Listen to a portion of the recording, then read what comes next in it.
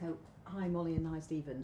I think I'm supposed to be the first one to kick off by asking Molly a question. So, someone in Bristol West told me recently that you'd been talking to them about my work with refugees and that you were keen to carry on the work that I'd been doing. And I just wondered if you could say a bit more about that. What in particular you want to carry on? Well, actually, it's quite interesting. My very first job was with a refugee studies project in Oxford, and so kind of when I first went into the world of work, I met an awful lot of refugees, and rather curiously, the first person who told me to get into politics was a Chilean refugee. And I mean, I'm older than you, but back in those days there were a lot of refugees from Latin America, and that's given me a great interest in Latin America, and I work a lot on human rights in Latin America in the European Parliament. Obviously in Bristol the issues are a little bit different, and they're more about the refugees coming from some of the war zones, so you know, Eritrea and Syria and so on. And one of the things I did also, again, because people were writing to me as their MEP with concerns about refugees, so one of the things I did was to visit the Calais camp. I expect you went as well, didn't you? And just No, I was ill at the time. Oh, okay. Well, anyway, you know, the conditions there were dreadful, and so tried very hard to lobby the government to improve conditions there.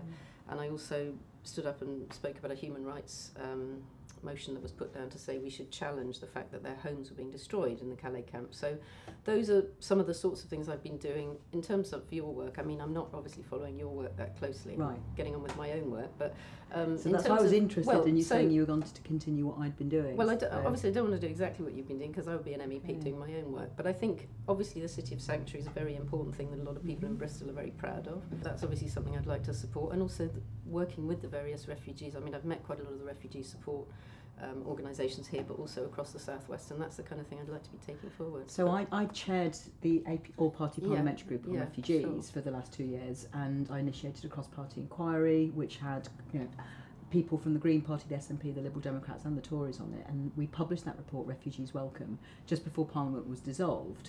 I mean, all of us have probably done casework for refugees, but in addition to that, I'm just interested in what else you'd be trying to do in national Parliament. I think I've said some of the things I want to do, and to be honest with you, I mean, refugees is your issue.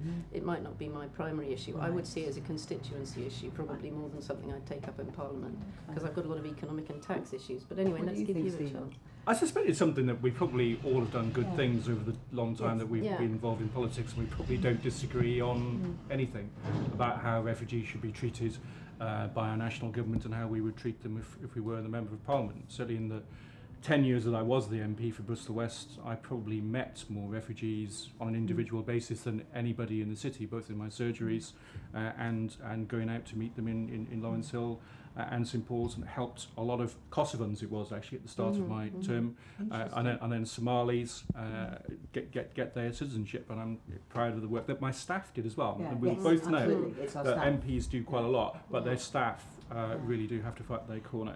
And I've been to Palestine too, so I have actually been to, I haven't been to Calais, but I've been to UN camps in the Gaza Strip and in the West Bank. It's a good example actually of how if you represent a seat like this, you're going to get involved in that issue, because people in Bristol West really care about that. It's one of the really nice things about Bristol West that, you know, when you get asked a question about refugees like we did in the hustings, the question is, why don't we have more of them? You know, and I think it's a very positive thing about this constituency. I think it's interesting that, you know, Stephen's reflected something about the nature of the work changing. So you said you were dealing with Kosovans. I haven't had to deal with a single Kosovan as Member of Parliament, but an awful lot of Syrians coming through different routes. So things have changed and the needs have changed, and as the chair of the all-party group, what I was trying to do was talk about having a proper national integration strategy with a Minister for Refugees, and I think it would be a good idea if we did that. So I think it's time for one of you to take over. We're not being chaired, so we're self-chairing here. Did we do the self-chairing okay?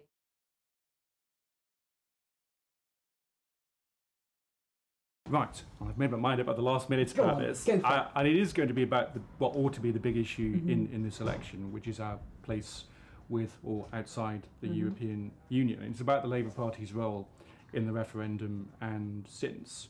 A lot of people told me in the run-up to the referendum they were voting Leave for all sorts of reasons, but one of the reasons that came up a lot in Bristol was they didn't like the fact that it appeared to be fronted by Cameron and Osborne and didn't believe what they were saying. Do you regret that Jeremy Corbyn refused to share a platform with the Prime Minister, with Tim Farron, with Natalie Bennett, who was leader of the Green Party at the time, with the leaders of Plaid Cymru and the SNP? Because I think if we'd had a completely united front of all the mainstream party leaders, the referendum, which was narrowly lost, a lot more Labour voters and Labour sympathisers in particular might have voted Remain. And do you also regret Jeremy's role since the referendum, when basically he's whipped the Labour Party in Parliament. I know you voted the right way as far as I'm concerned on one issue, but do you regret the fact that he's whipped the Labour Party in Parliament into basically accepting that Brexit is done and there is no going back? I'm going to reject the premise of your question, I'm afraid, Stephen. What I regret is the result of the referendum, and I think we all have something to think about there and reflect on. You and I were both involved in campaigning for Remain. I think all of us were. I will be a Remainer till I die, and I've carried on making the case for Europe. And as you acknowledge, I voted against Article 50 being triggered because I felt that Theresa May, who is unfortunately the Prime Minister, has ruled out all the best other options. Now, I think what the Labour Party's done under Keir Starmer's position as Brexit spokesperson, he has outlined a good position for us to think about having a future relationship with the EU, and I think that's the right thing to do. I would rather we didn't leave the EU.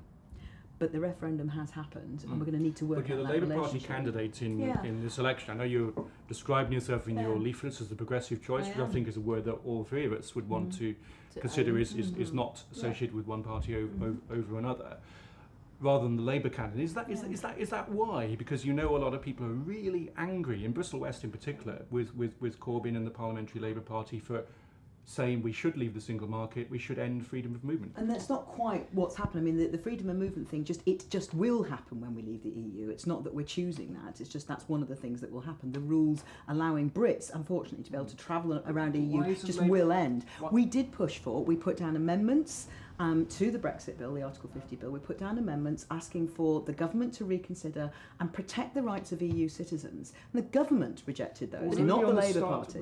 We're just on the start of this journey, and the Labour Party seems to have given up right at the very start on being in the single market and the business. It definitely really weakened your position, the fact that you said you would vote for triggering of Article 50 anyway, even if there were no amendments. Can I just get to my main question here, which is, I checked your voting record and you voted twice on Brexit, didn't you? So there was quite a public consultation before the April vote, but in December you voted to leave the EU. No, I didn't. That wasn't what that amendment said. That was an opposition day. That was an opposition day motion, which was asking the government to state clearly what their Brexit negotiation plan was. Of the United Kingdom leaving no, the that's European not Union. what that vote was. Well, this is according to They Work For You. Yes, well, they've misrepresented what that vote was. That was an opposition day amendment, and I can produce the full amendment if you like, Molly, so for the next listing, so we can get it quoted properly. The amendment that was it was a motion, sorry, not an amendment. It was an opposition day motion to ask the government to reveal their plan for Brexit, which they had consistently refused to do. And as a result of us doing that, they did actually climb down and said they would reveal their plan. Now that was a victory, in my view. Okay. That wasn't voting. In the remaining that wasn't seconds, voting for Brexit. Yeah.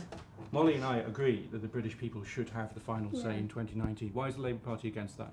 Because we've already had a referendum. I didn't think the first one was a good idea. I certainly don't think having a second one's going to make it any better. But I think it's deeply undemocratic to ask the British people and say to them, you've already voted, but you voted the wrong way, let's give you another chance. I think we need parliamentary scrutiny and a final parliamentary vote, because this referendum was supposed to be all about parliamentary sovereignty. But it's not the same choice twice. People voted to start the process of leaving. When we see what the final deal is, then we have to decide whether that's better. Very high risk strategy. It can't be a higher risk strategy than definitely leaving, which is your strategy. Absolutely high risk strategy.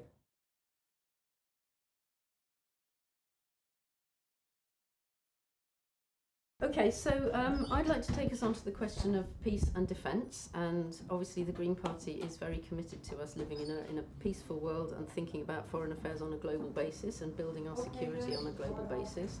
And I'd just like to be clear for the electors of Bristol West about where your party stands, Stephen, on Trident. I've read your manifesto. I can't really understand what your position is. I mean, our position is that, it's 110 billion, probably it will increase. That money could usefully be spent on public services. We shouldn't be spending it on a weapon that actually, in my view, is immoral and can never be used. The Lib Dems position seems to be something different from that, but perhaps you could explain what it is and how much money it will cost. The party position is that we would maintain a minimum nuclear capability. We wouldn't renew Trident on a like-for-like basis.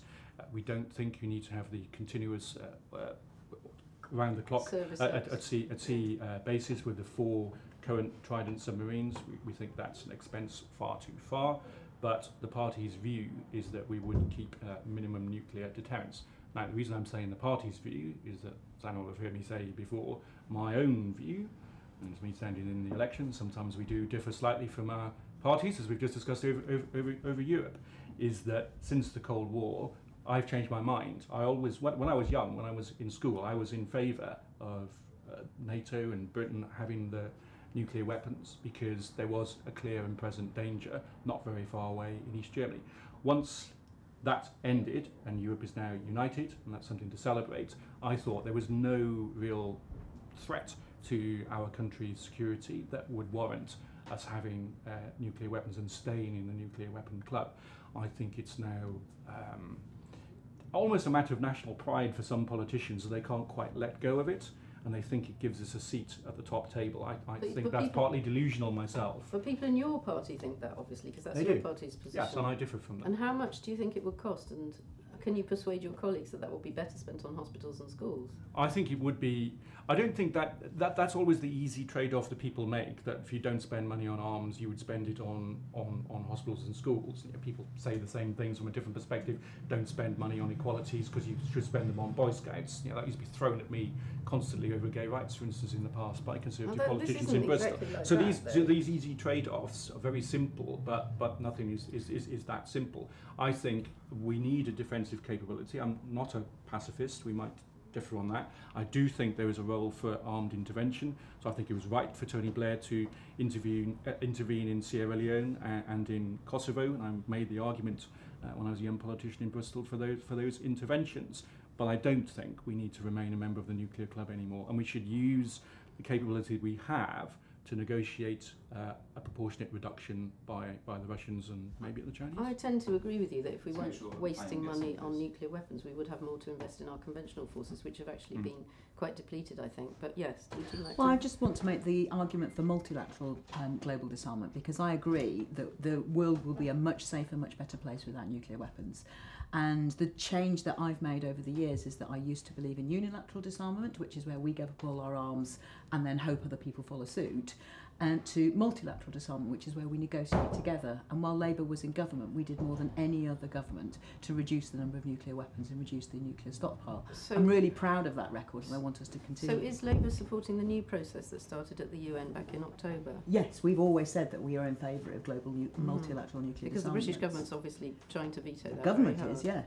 And what is Labour's position on Trident? Yeah, the Labour Party is in favour of renewing Trident as part of our tradition of global nuclear disarmament. And how can renewing Trident be part of because disarmament? It's part of our obligations under the Nuclear Non-Proliferation Treaty to other non-nuclear powers that they agree not to arm, so that but they come under our nuclear umbrella. But don't you see that a country like North Korea, how can you say to a country like North Korea it can't have a nuclear weapon if we say we have to have a nuclear weapon to keep ourselves safe?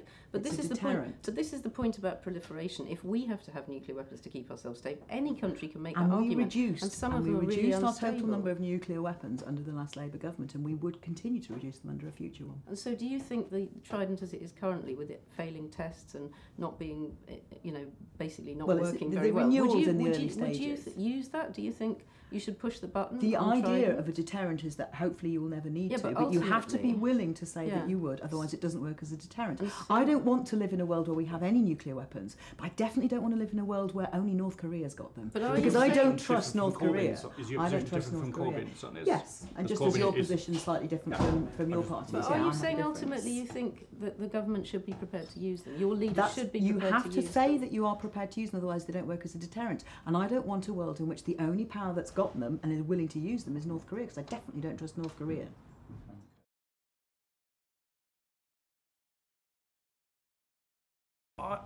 I think, poll after poll has always shown that when you ask the public what's important to them is always healthcare. I use the NHS on a regular basis. I know Tannum's had to as well in the last 2 years since she's been an MP. I had a massive neurological attack in 2007 that took me out of work as a Member of Parliament for a few months as well. So I am very dependent as a person on the NHS and Southmead Hospital for regular treatment. So I know how important it is to people, and it has to be there when you need it. We all agree that it needs more money. I think the difference, in particular between the Labour Party and the Liberal Democrats in this election, is that we've got the guts to say that all income taxpayers should pay something. So we're putting up income tax by 1p on each rate so that we all contribute something towards the NHS, raising £6 billion for NHS and social care. Why doesn't the Labour Party come along with that? We're quite surprised you didn't. We've taken a slightly different approach, which is we believe that the money should be raised from taxation, but we are increasing the rate of taxation for the top 5% and also reversing the Tory tax cuts to corporation tax, which would not put corporation tax above our European competitors. It would actually put it about the same rate. So we think that doing that is the fairer way to do it, because the Tory government has hurt those on lower and middle incomes more than the richest. They've actually benefited the rich. So we want to reverse that balance and try and balance things out better. We also are for investing more, 7 billion more in the NHS, but to me the hidden agenda here is always privatisation. I think people are really shocked when you tell them that 24% of contracts are going out to the private sector. People consistently say in surveys that they want to have a fully public NHS. The Green Party has never had anything to do with privatisation of the NHS, and we never will. We would have an NHS reinstatement bill to immediately bring all those contracts back in as rapidly as we could. And I think we also need to challenge the PFI contracts, because that's one of the reasons we can't afford to fund our NHS properly, because a lot of money is just going out to finance companies. This sort of buy now, pay later NHS. And I think that's been a disaster. And I think when we walk into Southmead though, Stephen, would you not agree? When I walk in, I don't think about the PFI. I walk in, I think this is a cathedral to health.